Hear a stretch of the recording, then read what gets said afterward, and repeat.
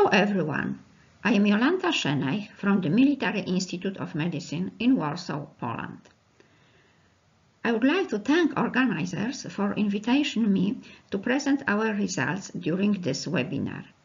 Today I will tell you about the transcript remodeling during the drug resistance development in ovarian cancer cells and how we unexpectedly found that osteogenesis and chondrogenesis associated genes might be involved in this process. The aims of our study were as follows: creation of a model of isogenic human ovarian cancer cell lines with gradually developed resistance to paclitaxel, analysis of trends in gene expression in order to find out a scaffold of resistance acquisition process, and finally look at the mechanism of resistance acquirement as an evolution event.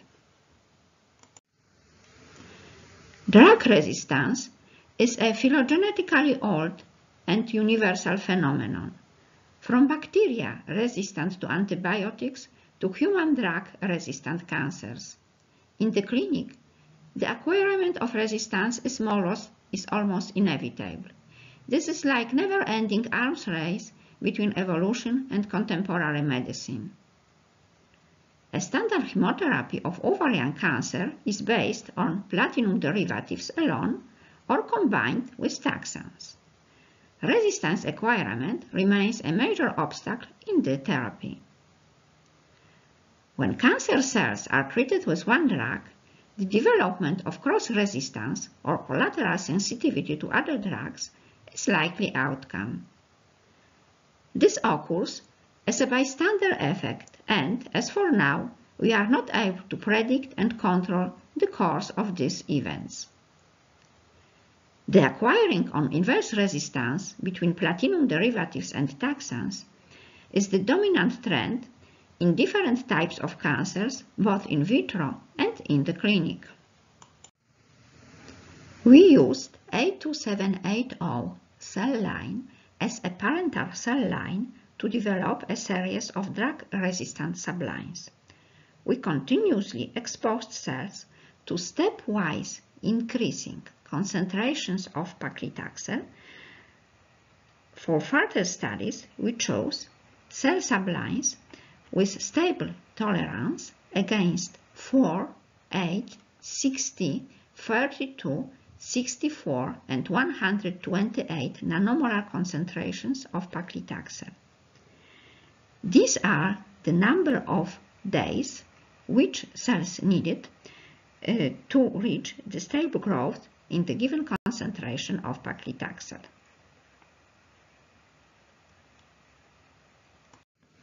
Then we determined IC50 values and resistance index and sensitive index for paclitaxel and cisplatin in A2780 parental cell line and 6 derivatives. It turned out that we generated a series of cell lines with gradually increasing resistance to paclitaxel and collaterally developed gradually decreasing resistance to cisplatin. Therefore, we provided a model of inverse resistance being in line with the most common clinical response to taxanes and platinum derivatives. The resistance index for paclitaxel in A4 PTX subline 2.48 can be considered as clinically relevant, since 2 to 3-fold resistance is typically developed in patients after chemotherapy. In consecutive 5 sublines, the level of resistance to paclitaxel achieved from several to several dozen fold. This is so-called high-level laboratory model, and we could expect that these cells would exhibit a stable resistance and provide a large number of molecular changes for transcriptome analysis. The growth response curves show the gradually increasing resistance to paclitaxel from black A2780 curve through blue A4 PTX curve, yellow 8 PTX, red 60 PTX, green 32 PTX, orange 64 PTX, and purple 128 PTX curve. You can easily notice that the order of colored curves is opposite on the chart for cisplatin. Briefly summarizing, we generated a series of isogenic ovarian cancer cell lines with gradually developed inverse resistance between paclitaxel and cisplatin. By next-generation sequencing, we detected more than 11,500 genes in A2780 cell line and 6 sublines. The pairwise comparison between parental cell line and 6 derivatives allowed us to identify among them 5,810 differentially expressed genes with Q value less than 0.05. In this set of genes, we distinguish more significant genes, almost 3,000, with Q value less than 0.01. And in this subset, we distinguish more significant genes, almost 1,000, with Q value less than 0.001. And finally, we focused on 160 genes from these sets with more than 4-fold change in their expression. Already, these preliminary results revealed how deeply cells needed to rearrange their gene expression to acquire drug resistance. Almost a half of all detected genes significantly alter their expression.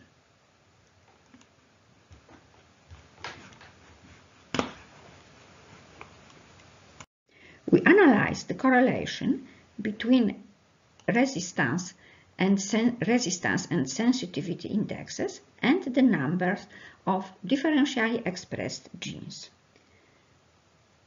With a Q value less than 0.05 and less than 0.01.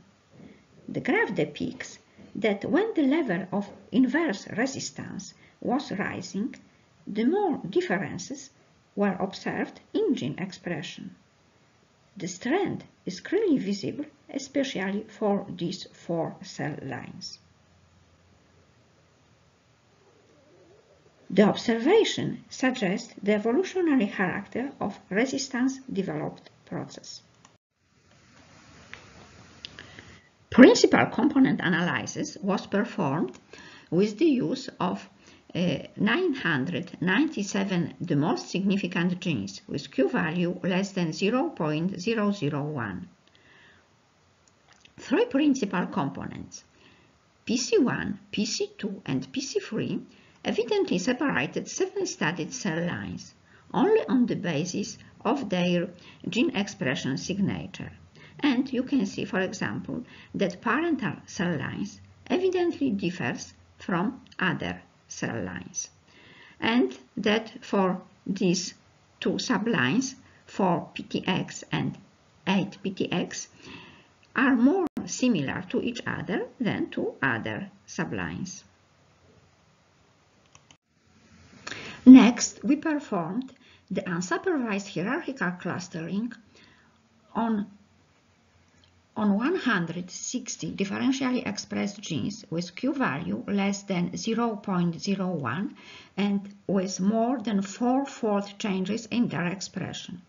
6 sublines were separated into 2 classes.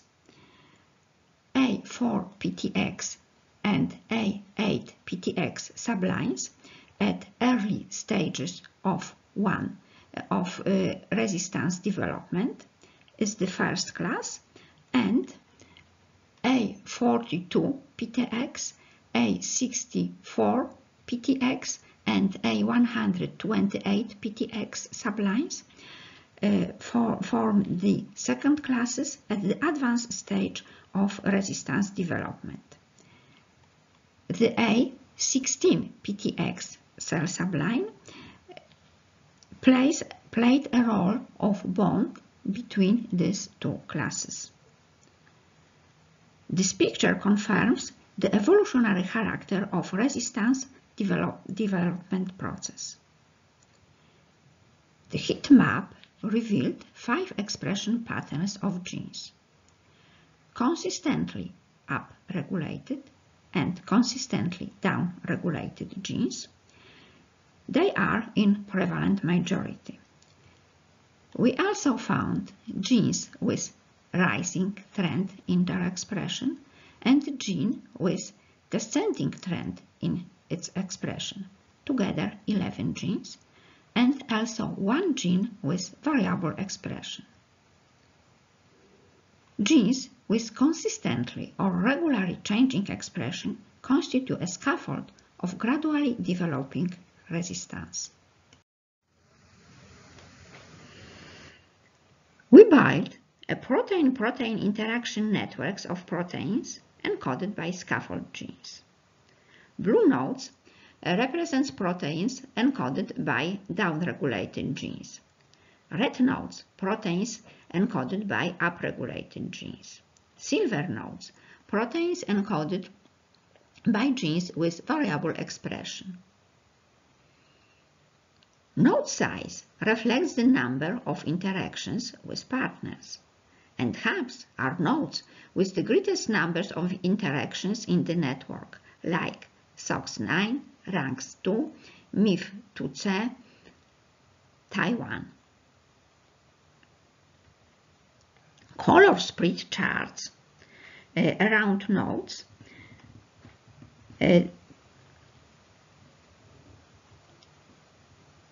depicts the biological process for which networks are enriched.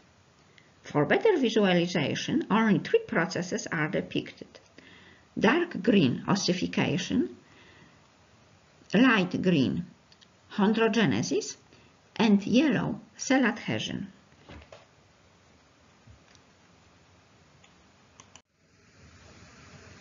Interestingly, we have noticed that genes encoding proteins which are positive regulators of osteo and chondrogenesis are prevalently downregulated.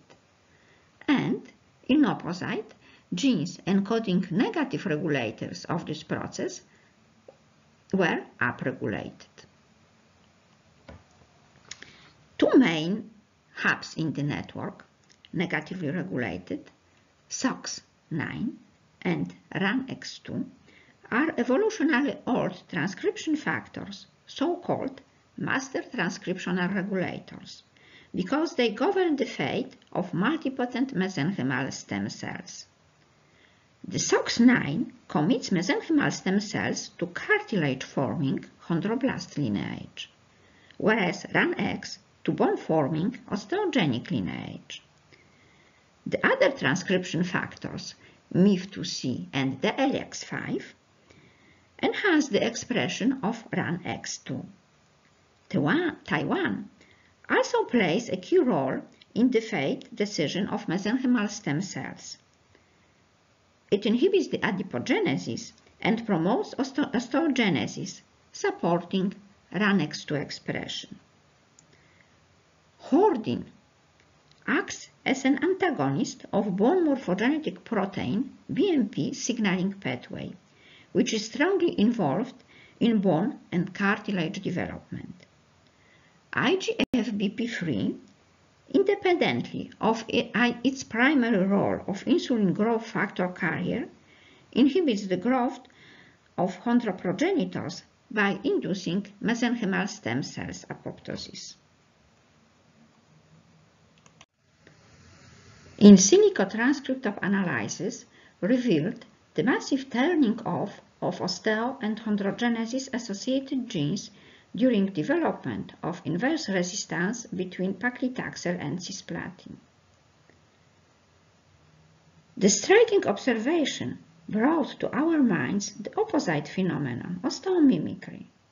Osteomimicry is the ability of tumor cells to exhibit a gene expression profile that resembles the profile of resident bone cells, osteoblast and osteoclasts. Osteomimicry facilitates cancer cells to survive and invade the foreign environment. Until this time, osteomimicry has been associated with the tendency of breast and prostate cancer cells to metastasize to bone. Our results for the first time suggest that abrogation of osteomimic phenotype in ovarian cancer cells might occur during drug resistance acquiring.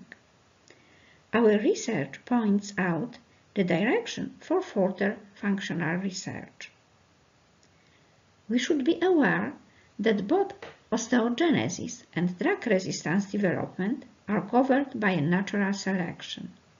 Therefore, the hijacking of genes with the prominent roles in physiological functions and next exploiting them during neoplastic transformation is the successful strategy commonly employed by cancer cells. The understanding and evolutionary logic of this phenomenon is essential. Our cellular model was patented and will be available soon to the worldwide scientific community in the International Cell Culture Collection. If you need more information, please visit the website of Ximbio Company. I would like to thank my colleagues for excellent collaboration. Agnieszka Synowicz from Military Institute of Medicine, Luisa Handszu, Aleksandra Świercz and Michał Góralski from Institute of Bioorganic Chemistry in Poznań, and Alicja Szabelska-Berensewicz, Joanna Cypryk-Walczak and Idzi Siatkowski from Poznań University of Life Science. Thank you for your attention, and I would like to invite you to discussion.